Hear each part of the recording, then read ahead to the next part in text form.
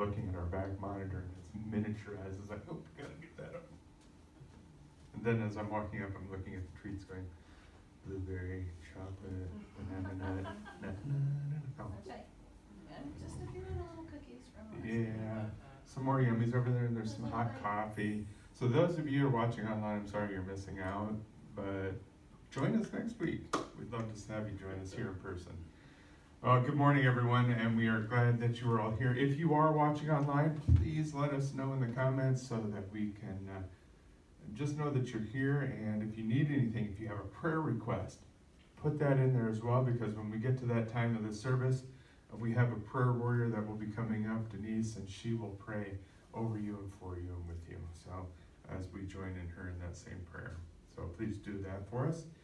This coming Wednesday night, we are almost halfway, we're a third of the way through The Chosen Season 3.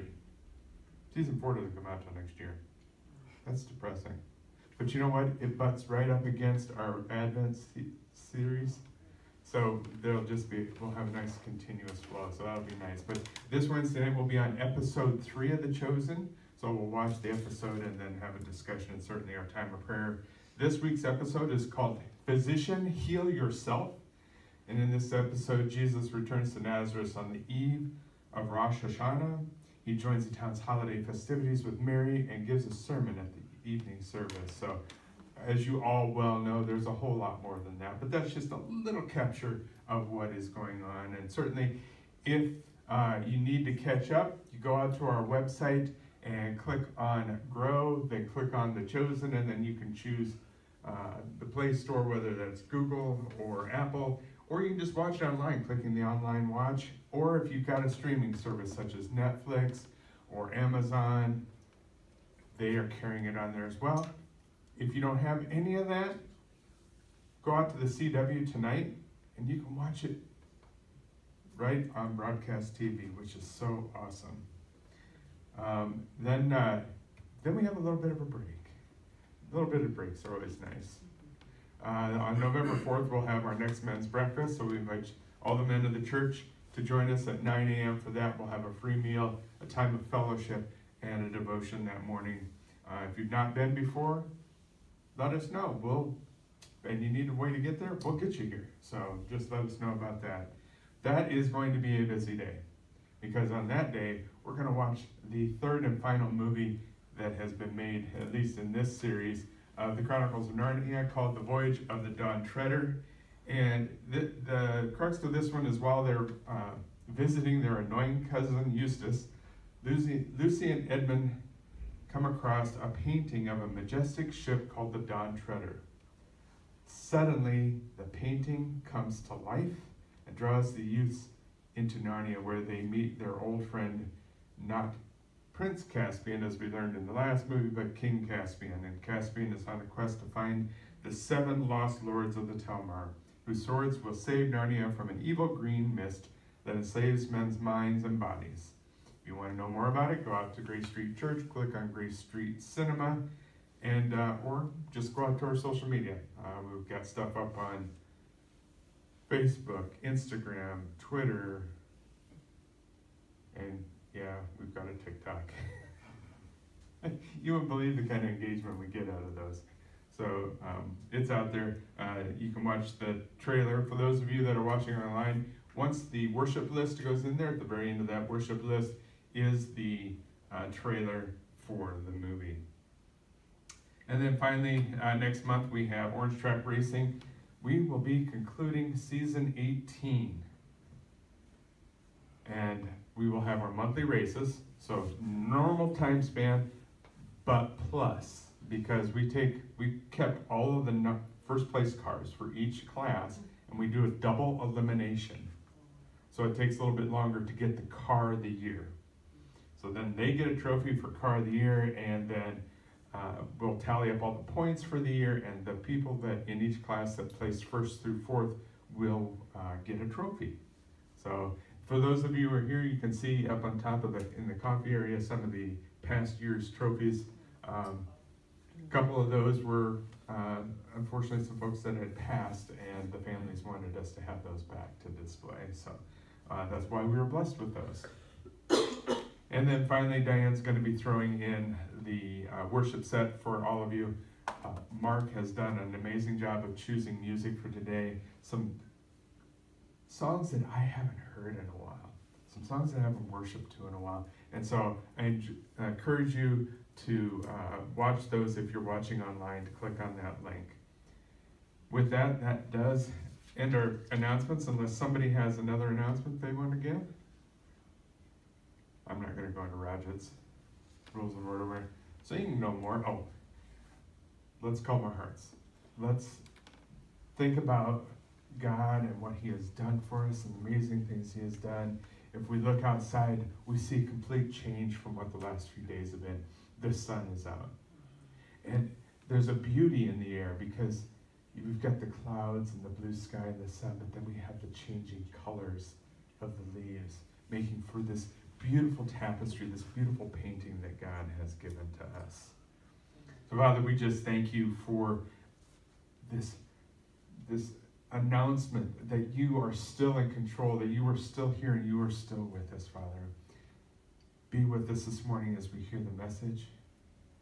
Let us use it to make changes in our lives that will allow us to become closer to you. We thank you and praise you, and all God's children said, Amen. Mark has picked 1 Timothy 1, 5 and 7 for our call to worship. And it says this: the purpose of my instruction is that all believers would be filled with love that comes from a pure heart, a clear conscience, and genuine faith. But some people have missed the whole point. They have turned away from these things and spend their time in meaningless discussions.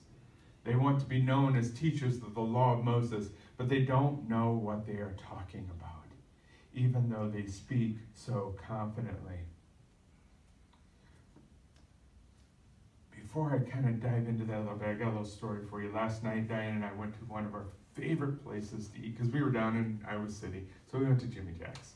And no, there's no monetary or we don't get free food out of it. But we were down there and we were sitting there, and it seems like as soon as we got there, a charter bus pulled up. It was a girls' volleyball team. And they were getting it to go, but the interesting thing was the conversation I had. There was listening to. It was a meaningless discussion. It was a discussion about what's going on in the Middle East. It was a discussion on how they feel like Israel started it all. It's this turned around view of what is happening. And they were actually not understanding that there's a difference between the Palestinian people and Hamas. And they weren't there long enough, and it wasn't kind of a conversation you just jump into with a bunch of teenage or early 20-something girls. But I was listening to this, and I was remembering what Mark had chosen for our call to worship. I'm thinking of these meaningless discussions. Even though they sounded so confident in what they were talking about, they have been misled because of all the different influences that they have, whether that's social media, maybe a professor, what have you. And that is what Paul's intention in this passage is about. It's to instruct Timothy on how to act as a representative of Paul's, but not just of Paul's, but of Christ. And he begins with the problem of false teaching in Ephesus. And there is a very close connection between our Christian belief and that practice of that Christian belief. And I was reminded from Galatians 5:6, and this is the second part of that verse, but it says, what is important is faith expressing itself in love. Now, arguing about the details of the Bible can send us off into some very interesting, irrelevant discussions, down the rabbit hole, if you please, but they ultimately miss the entire point of God's message. This is a message that, as Mark gives us the sermon today and brings us this message 2 by 2, he's sending the disciples out for the first time without him to spread the word. And what they have to do is they must remain focused. They must make Jesus their main focus. And here's the good news. And this is part of the message that they're taking out, is that we get salvation through Jesus Christ. And this is the main point of the scriptures. So Father, as we prepare to hear this message 2 by 2 that you have given to Mark, we thank you. We thank you for just bringing these words, and it's almost like sometimes when we're writing a sermon, Father, that they just appear on the paper or on the screen, because that is what you do. You give us these messages and you prepare us to go out. Just as Jesus is sending out the disciples 2 by 2, you so send us. Let us hear this message this morning. Place an anointing on Pastor Mark this morning as he gives this message. And we thank you for what it will be and how we can take it out into the world. In Jesus' name, amen.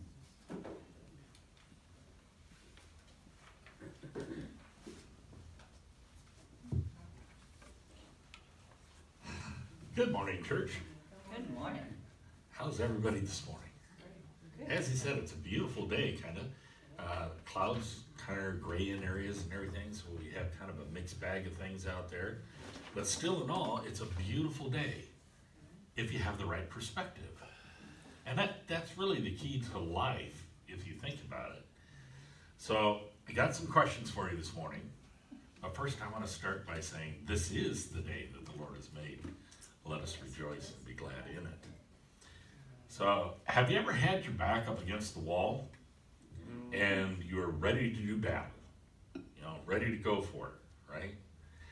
Ever had the realization then that you might be able to win the battle but lose the war in the process, in the bigger picture, when you really put things in perspective? So in life, we really need to choose our battles carefully. We need to know what we should expend energy on and think about things and think about the bigger picture and maybe look at things a little bit more carefully before we choose to do that battle. Sometimes forgiveness is better than the fight. Before we enter into battle, we need to understand we need to forgive more than what we need to fight. Sometimes that fight, and many times that fight, is not worth the circumstance that's being fought over. And so I look at the world today, and I look at the political turmoil that we have right now in our own government up there, and what a mess that is, and all the infighting that's going on. And, you know, they're choosing these battle lines, you know, and they're going to draw these battle lines out there. This group over here is fighting for this, and this group over here is fighting for this. But see, the war that's going on out here is much bigger than these little puny little squabbles that are going on. The war is going on out here are people's lives that are being affected by their puny little battles. They might win this battle over here, but guess what? That caused us a major problem over here. And that's what a lot of it is in the world today. So many times that fight that they're fighting isn't really worth that circumstance that they're fighting about. And so we need to take a different look. We need to step back. We need to look at the bigger picture, that overall thing that we're trying to accomplish. And I'm using the terminology for war and things like that because it's true. It's like there's a war going on. And if you take a look at the situation over in Israel right now and Palestine and what's going on over there, it's a small faction of people that are entirely making this huge war that's going to affect the lives of millions and millions of people that may not agree with this small faction over here. And that's the problem. And then there's people who are the disinformation groups that are out there today. And Terry was kind of talking about that. We had a whole group of students this week from Harvard University that joined together to come against Israel because Palestine, those Palestinians, you know, they deserve that land. They were there first. Well, then if you back up history over the last 7,000 years, Israelites have always occupied that territory. Always. Always.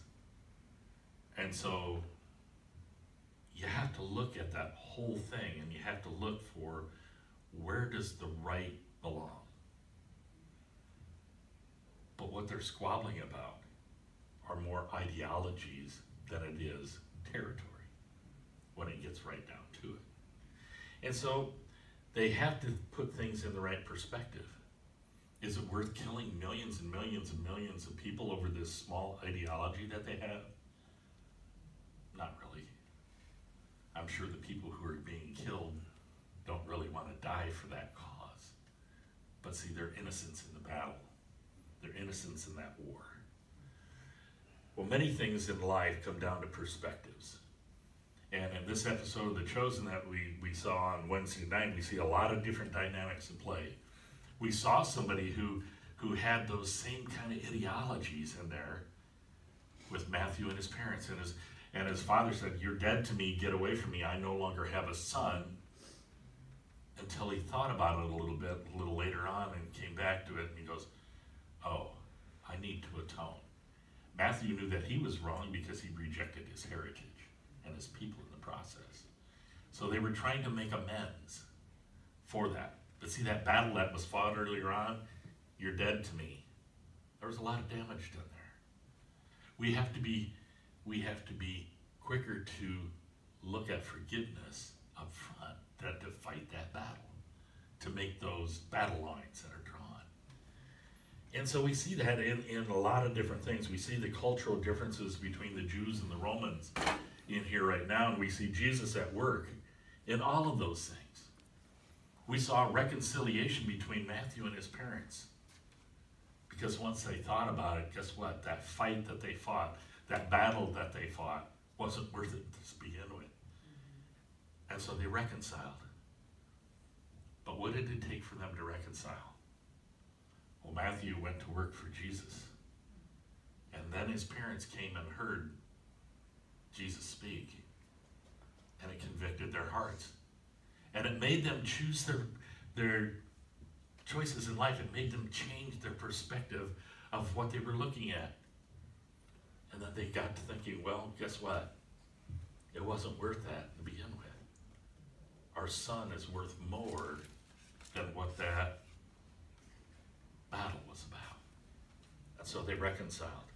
And then we see a lot of different changing of perspectives, and those who are sworn enemies being brought together for a common good. And we see Christ at work in examples of each one of these things as we go through. We see that forgiveness needs to be articulated in order to make a change. People have to know you're willing to forgive. They have to be willing to receive the forgiveness. That has to be articulated. That means there's a inner working between the two. So forgiveness needs to be articulated in order to make a change. And we learn that if it's necessary, that we need to use words to express that forgiveness.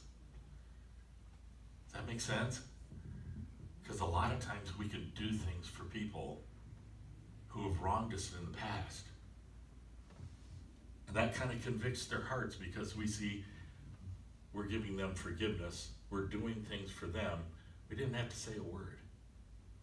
And then they come back later and they go, well, hey, guess what? I think I was wrong, and I wronged you. So sometimes we don't have to just come up and say it to their face, but we can do things. If necessary, use words to express that forgiveness.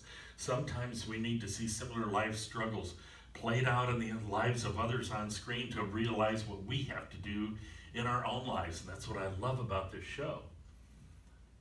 Now, from what I understand right now, I was reading some things that I get all these emails from Angel Studios and from The Chosen. And right now, they're on track to have reached over 5 million people this year so far. And it is now going into 13 other countries in 5 different languages so far. It's being translated into different languages to spread around the world. I think this is going to be a life-changing event worldwide. And if you ever notice, there's no battle lines here. but it is changing people's perspectives on life and what's really important. So when we take a look at this on screen, we take a look at the right directions that these people are seeing, and we see a Roman soldier, Gaius, and his heart is being changed step by step as he goes through these things. And we see Atticus, who's the Roman equivalent of a CIA officer out here, and he's trying to figure out what's going on with this Jesus of Nazareth, because he's seen firsthand miracles take place. He doesn't understand it.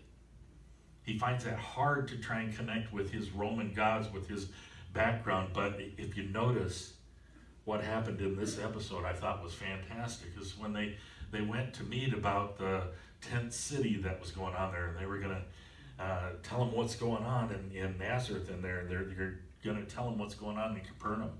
And they have this massive tent city that's forming outside, because the word is spreading about Jesus, and people are coming from all over the region to come and hear and see this Jesus, to find out what he's truly about. And so the first thing is, in the Roman culture, is you go in and you trample your oppressors, period. You do away with them. You wipe out the opposition, then you no longer have to worry about the opposition. That's what they're trained to do. But if you notice what happened in here, because they've seen Jesus, and Jesus is working in their lives, they just don't know it yet. But you see a softening and a changing in their perspective. And so they go in to report in and tell them about the tent city. And of course, he wants to just strike them all down, wipe them out. He goes, well, hey, maybe you should think about this. Instead of trampling over the people over here, why don't you collect taxes from them instead? So what this guy would normally do is say, yeah, we'll go in there, we'll take a legion in and wipe the people out. But you see, his heart's being changed. His perspective has been changed towards these people. And you see this change in perspective going on in the people. And it's very, very important for us. And I know I'm talking about perspective quite a bit in the last few messages that I've given, but it's very, very true. We have to change our perspective in order to change our situation in our life. And it's a fundamental need that most people have. So again, I'm going to talk about it again. Yes, most of this is artistic license, because you're not going to open it up and see Atticus did this or Atticus did that in the Bible. Most of it is artistic license being applied, but it is documented both in Jewish historians and in members of the Roman military who came to change their life as a result of encounters with Christ and his disciples. And that is written in the Bible. So when we see this, it's not far-fetched, but they're kind of taking us culturally in there to take a look at these things and understand that, yes, change can happen, perspectives can change. And something unexpected happened when these changes were made. And it's that has left questions to, who is this Jesus? And they're asking themselves about it. Who is this Jesus? Because this is completely different from any of the other road preachers that were bopping around in the day. So I have a question for you today. We laid the foundation now. Now comes the work part. If you were stopped on the street and asked that very question, how would you answer? How would you answer? What would you say? How would you describe what Jesus is doing and why he is doing it? Think about that once. Might be harder than what you really think. Might be harder to describe exactly what Jesus can do in your life, for your life, and how he can change your life. So, would they just believe you, or would they dismiss you and say you're out of touch with the world? Yeah, most of the time anymore, you're out of touch with the world. They're going to dismiss you. They're going to say, hey, you're just one of those nutcases, or you're one of those Bible thumpers, right? But in today's society, you're more likely to be dismissed than taken seriously. And again, that all comes down to a matter of perspectives, right? The lens through which the world looks is tainted and skewed with political correctness, biases, conjectures. And as I said in my last sermon, we live in a cancel culture society, and if you simply see things differently, you might be canceled by those other people. See, freedom of speech, freedom of religion have nothing to do with the cancel culture. They have no place in a cancel culture. Because you're thinking different from they are. This goes back to choosing your battle and losing the war. But it all comes down to a matter of perspectives. All comes down to a matter of perspectives. Now look at when Jesus was teaching and preaching.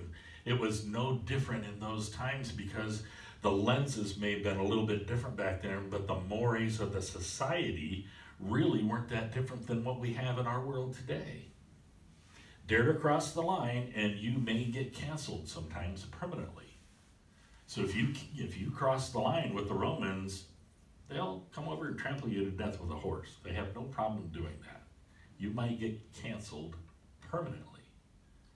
Or if you violated Jewish rules, the laws, the 603 laws that they have, if you violated one of those laws, then they're going to come out and cancel you. And that's the Pharisees of today. But is that really truly what God wanted? Were they actually doing what God wanted them to do in that situation, or were they simply doing what they wanted to do to support their position? And we pretty much know they were just wanting to support their position. So from a Christian perspective, we need to reevaluate the environment that we live in, okay? And by that I mean if we're surrounded by negativity and constantly in fear, it will definitely have an effect on our perspective that we have upon any given situation, let alone your life at that point in time. So we have to look past that current circumstance and we have to look at the bigger picture. We have to search for that bigger picture to find out what it is that God wants for us in our lives. Not just simply where the current situation is, but we have to change our perspective to look at the bigger picture, to look at what it could be like, what it would be like if we were to make a change in our lives. And that's the key.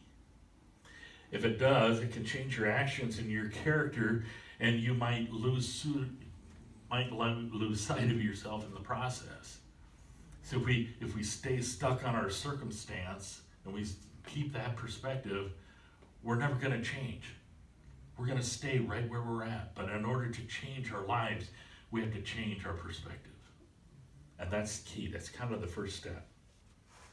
So there's a line in this episode that, and I hope you guys caught it on Wednesday night. None of you is what you are. And I think it's a phenomenal line. When Jesus said that to his disciples, what do you think it meant? What do you think he was trying to tell them at that point in time? Well, each one of them, as we've come to know, had a whole different character, right? And they had a whole different demeanor.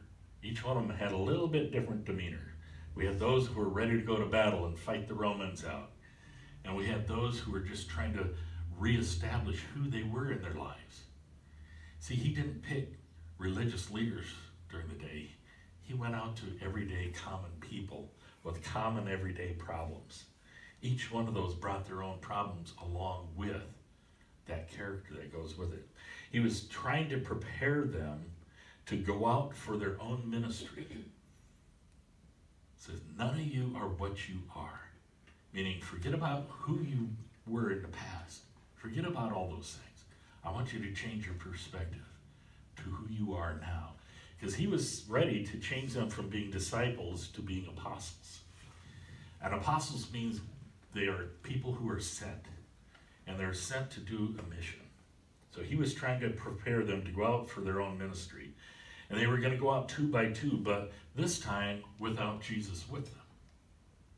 Without his presence. And the first reaction is disbelief when they were afraid to go out on their own. They said, hey, we're not ready to do this. We just started. We just started. He needed to change their perspective from one of self-reliance to one of God-reliance instead. And that's the key right there. A lot of times we're so self-reliant on ourselves that we fail to include God in on the process. And then it usually doesn't work out all that well for us in the process. And so we may not end up where we need to be in life, or where we want to be in life, or where we should be according to God's plan for our life, because we relied on ourselves and the decisions that we make by ourselves. And that's key. We have to include God in it. See, none of them by themselves was ready, but with God, they were more than ready to go out. And he was trying to tell them is, if you want to go out in life and you want to go out and do this ministry and you want to speak and teach in my name, they had to have a different way of looking at themselves. They couldn't see themselves as who they were in the past, who they came from, fishermen or whatever. See, they were going to face difficulty on the road, and lots of it. They were going into some unfriendly territories, but he also told them, hey, don't take it personally. If they reject you, they're really rejecting me.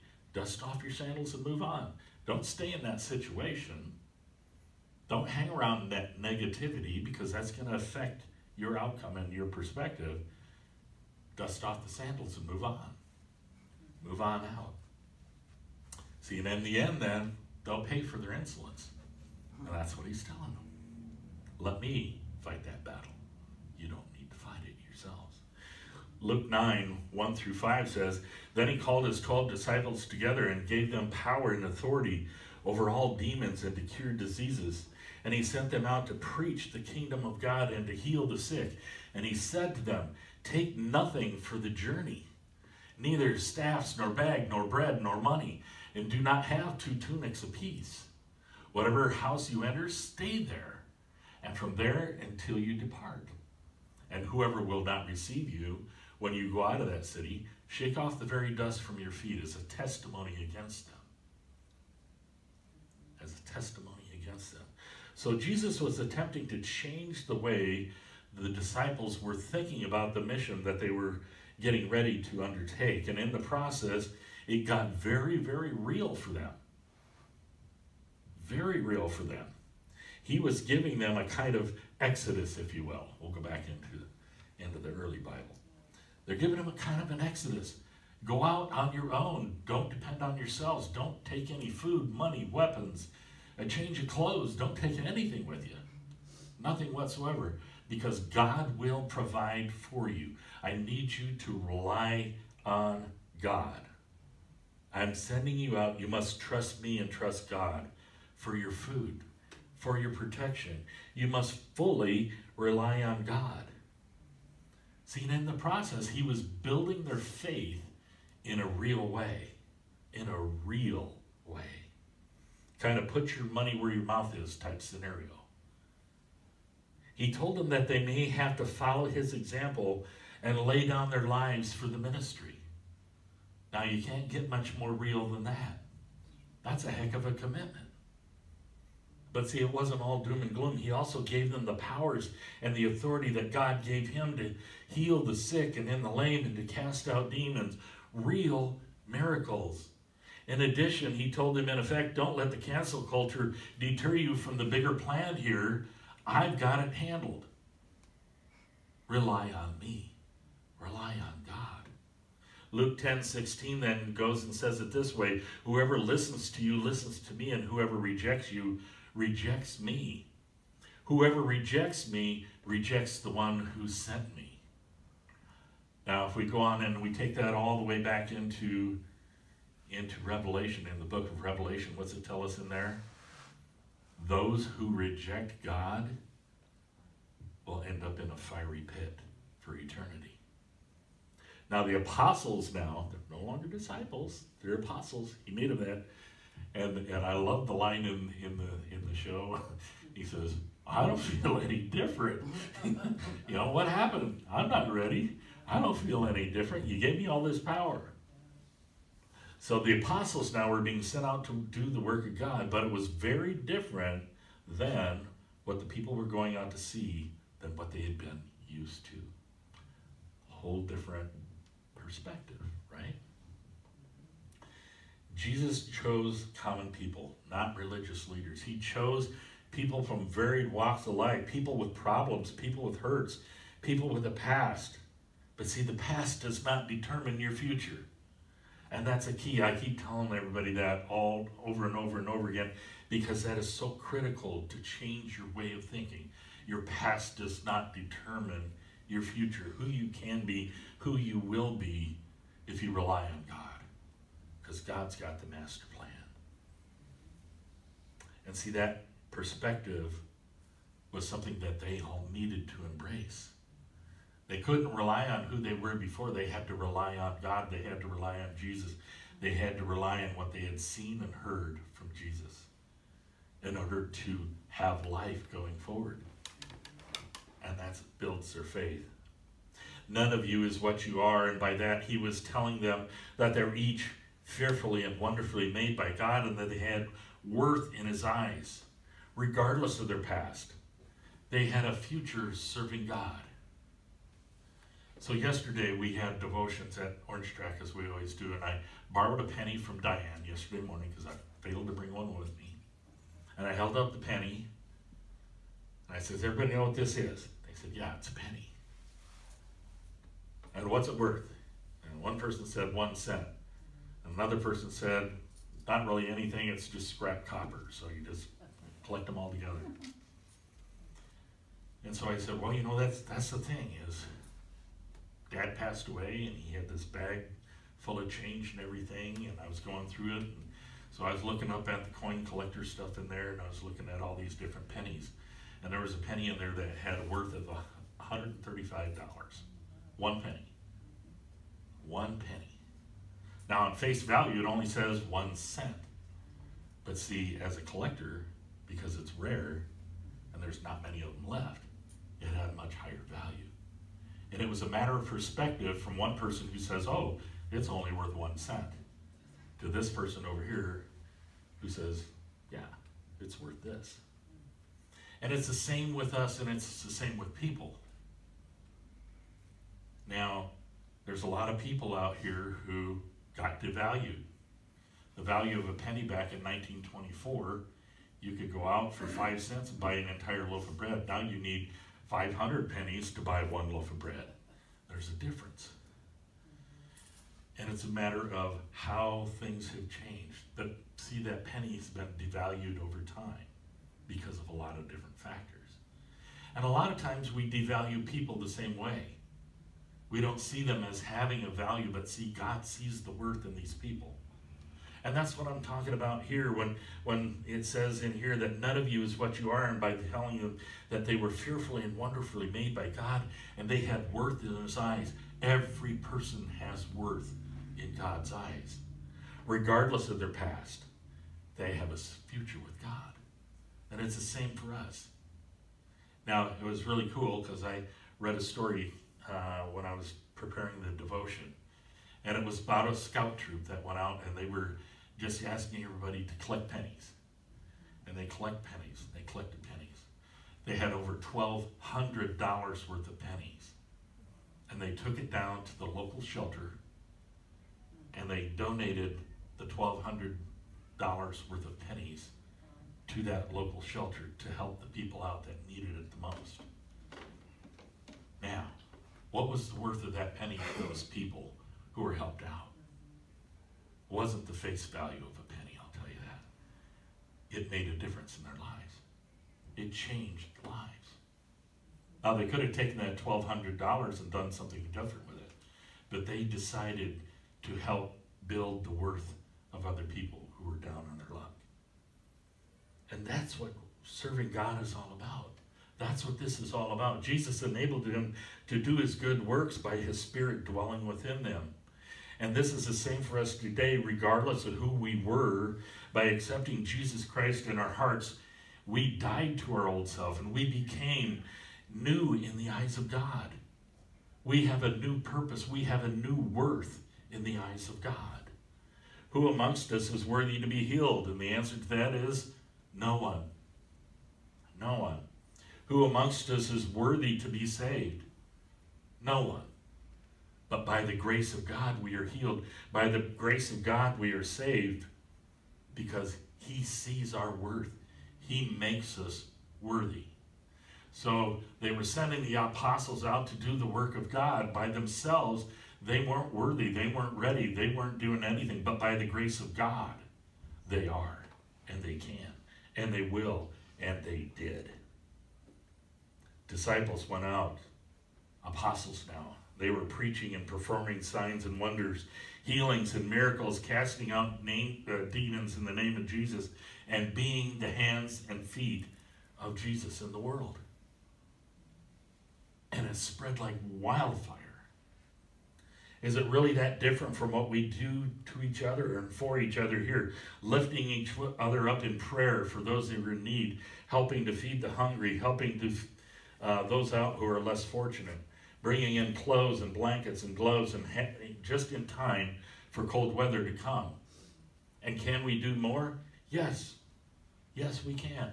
We can be the voice of Jesus to them as well, giving them that good news, giving them the hope that they need in their life, giving them that restoration power that Jesus gives to us. Yes. Preaching and teaching good news, the word of God to them. Yes. It may be the only true example they see of God in action in the world today. And unfortunately, that's really true. It might be the only one they see. And it's up to us. And it's up to us. When Jesus called the disciples to follow him, he gave them examples of how to treat those around him, meeting the people where they were, helping those who needed help, not because they deserved it, but because it was the good and right thing to do. See, we can't put a price on it and say, you're not worthy. We can't judge anybody. God made them worthy. God makes us worthy to be able to go and help them. See, it's not because they deserved it, because it was a good and right thing to do. Being the hands and feet of God in the world. So have you heard that calling? That still small voice that calls you to help another person? See, that's the Spirit of the living God asking you to be his hands and feet. That's how we make a difference in this world today. Not by choosing battle, not by drawing battle lines. By wiping those battle lines out. Getting rid of those battle lines. Changing our hearts, changing our perspectives to reflect God. We are to be God's representatives. That means we are to represent God to everyone in the world. And that is the Spirit of the living God asking you to be his hands and feet. That's how we make the difference in the world today. We cancel the cancel culture with the love of God. And to do that, we need to fully rely on God, to trust him to enable us to do his work. Are we alone worthy to do his work? No. None of us is what you are. But with Jesus, we are more. With Jesus, we are more. Romans 8:37 tells us this, yet in all these things we are more than conquerors and gain an overwhelming victory through him who loved us so much that he died for us. So much that he died for us. Jesus is sending us out today for the lost and the least, to bring them that good news, to change their perspective. To those who would hear it, are you spreading the word? Are you talking the talk? Are you walking the walk? I'd like to challenge each and every one of us to invite 2 or more to attend church this month.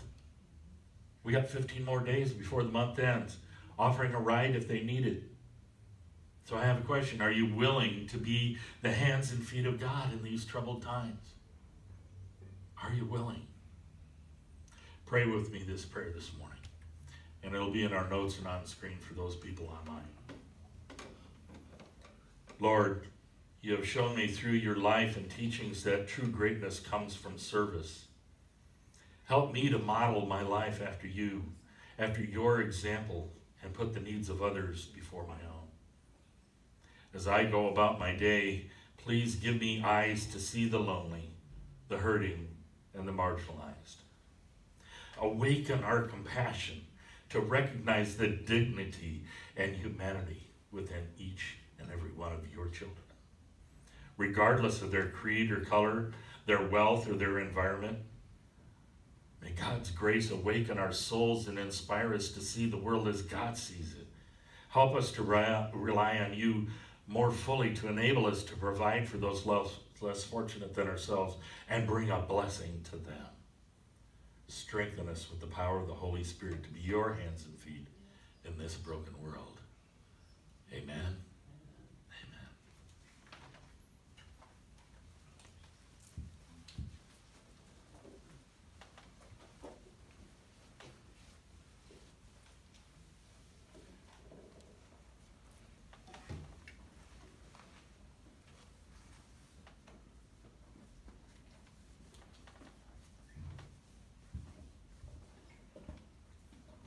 This morning, as I was doing my morning devotions, I was reading from Jeremiah 31 and 32, and it's the thread of the gospel, or the scriptures, beginning to end is Jesus. This message that going out 2 by 2, that the disciples were sent to do, and what we are commanded to do by the Great Commission. Well, that same passage is echoed by the writer of Hebrews in chapter 8. Starting at verse 8, it says, "But when God found fault with the people, he said, 'The day is coming, says the Lord, when I will make a new covenant with the people of Israel and Judah. This covenant will not be like the one I made with their ancestors when I took them by the hand and led them out of the land of Egypt. They did not remain faithful to their covenant, so I turned my back on them, says the Lord. But this is the new covenant I will make with the people of Israel on that day, says the Lord. I will put my laws in their minds, and I will write them on their hearts. I will be their God, and they will be my people. And they will not need to teach their neighbors, nor will they need to teach their relatives, saying, 'You should know the Lord,' for everyone from the least to the greatest will know me already. And I will forgive their wickedness, and I will never again remember their sins." As I was thinking about communion this morning, that's exactly what he has done. He has wiped away all of it. He has written it on our hearts and in our minds. And those who profess not to believe, it is written on their hearts and in their minds as well.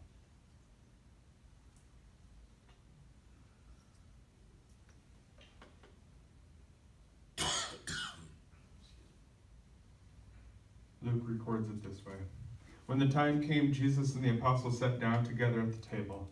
Jesus said, 'I have been very eager to eat this Passover meal with you before my suffering begins. For I tell you now that I won't eat this meal again until its meaning is fulfilled in the kingdom of God.' Then he took a cup of wine and he gave thanks to God for it, and he said, 'Take this cup and share it among yourselves. For I will not drink wine again until the kingdom of heaven, or kingdom of God has come.' Then he took some bread, he gave thanks to God, then he broke it into pieces and gave it to the disciples, saying this, 'This is my body which is given to you. Do this in remembrance of me.'"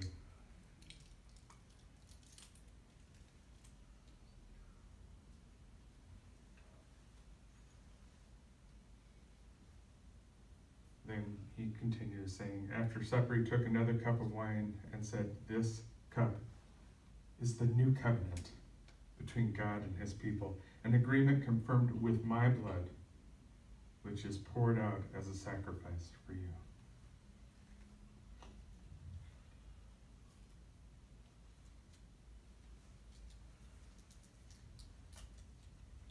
If you grabbed one of the new cups, I just want to warn you so you don't.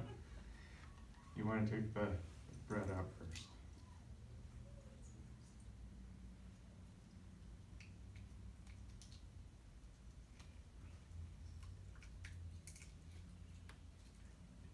The body of Christ broken for you, take and eat. And the blood of Christ shed for you, take and drink.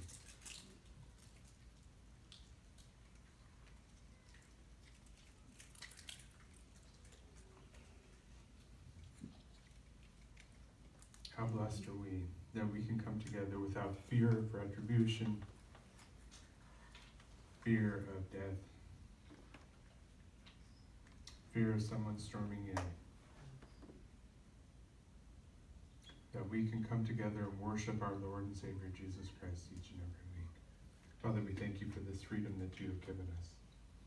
Father, for those that who are under attack, regardless of where they are in the world, Father, for being a child of you, for declaring that you are God and that your Son is their Lord and Savior. Father, we pray for them. We pray that they would not give you up. We pray that the same were to happen to us, that we would not give you up either, Father, that you would continue to grow our faith deeply as we would a plant into the soil. Don't let us wither at the first thing that comes. Father, thank you that you have given us this Spirit. Thank you that you have given us your word and put it on our hearts and minds, Father. And I just pray that we can take the challenge that Pastor Mark gave us this morning. And regardless of whether they accept it or not, Father, that we invite two or more to join us in worship. Thank you, Father. In Jesus' name, amen.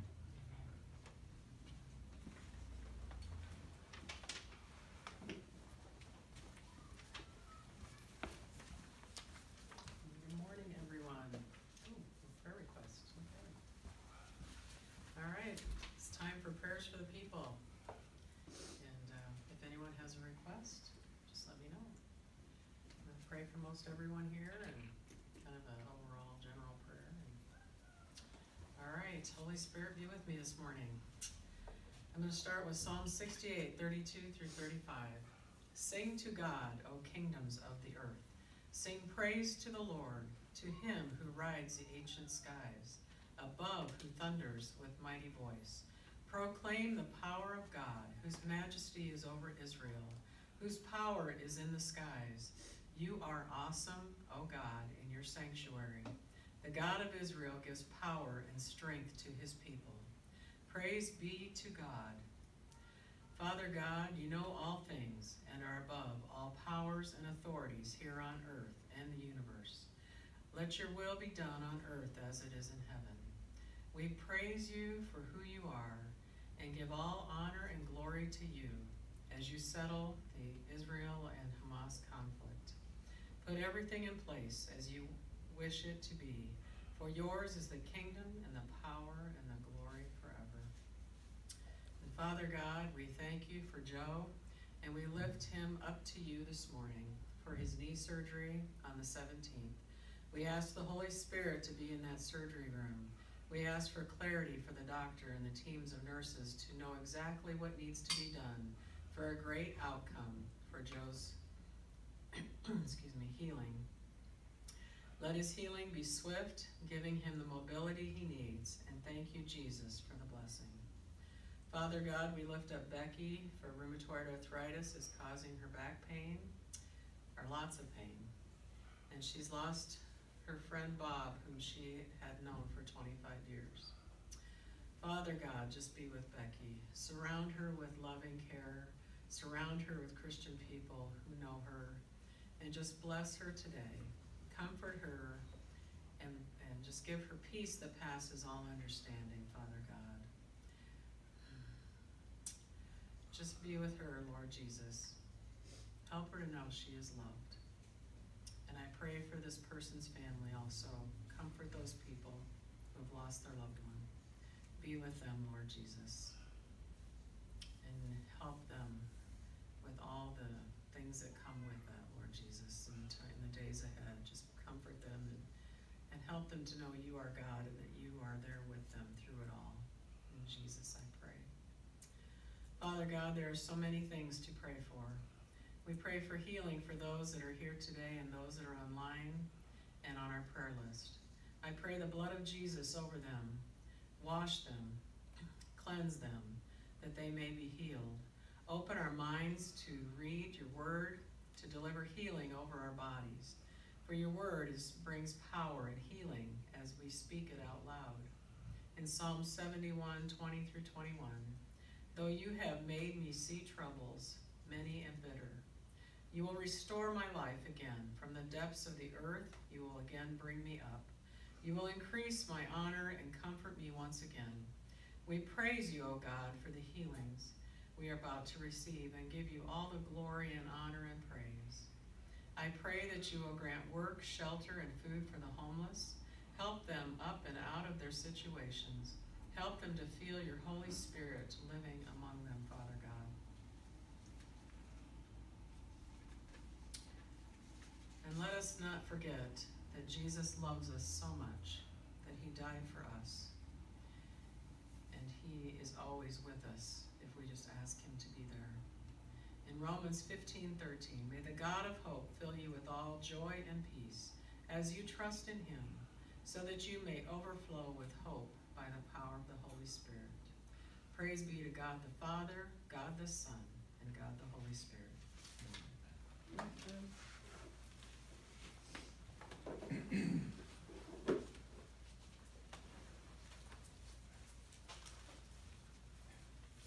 Thank you, Denise. Your prayers really help a lot.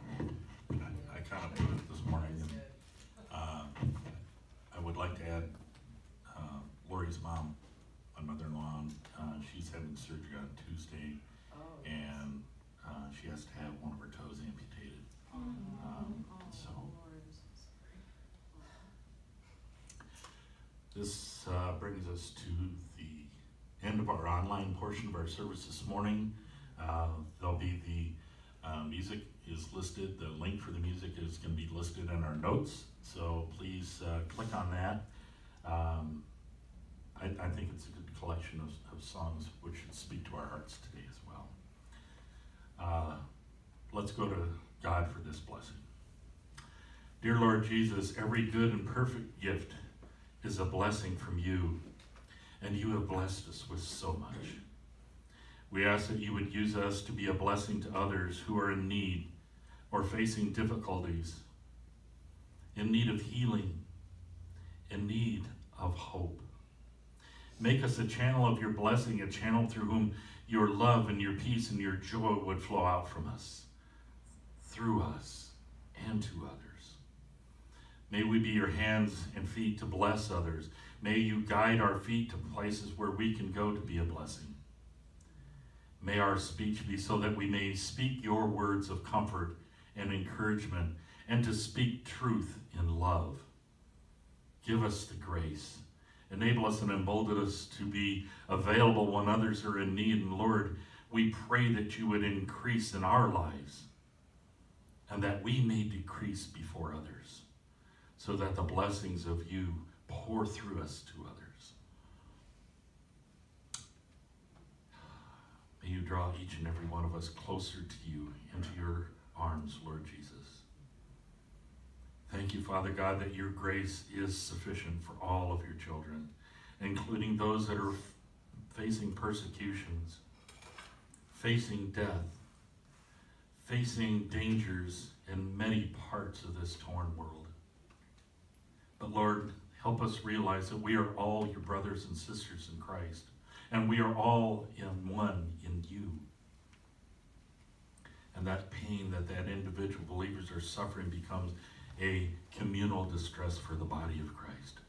And so, Lord, we lift up all of those who are having to contend with so many dangers and difficulties in the world. Comfort and strengthen each person who is suffering. Draw us close to each and every one of us so that we may, in your strength, persevere in these troubled times, and in doing so bring glory to you and serve as a faithful witness to those that are lost in their sins. Help us to show forth your grace and your goodness as a beacon to others, a light to shine forth in their light, directing them to you, Lord God. Comfort and surround each hurting heart, and bless those who are in need of healing. Bring relief to those who are in need, and keep each one of us firm in the faith that we have through you, Christ Jesus, our Lord and our Savior.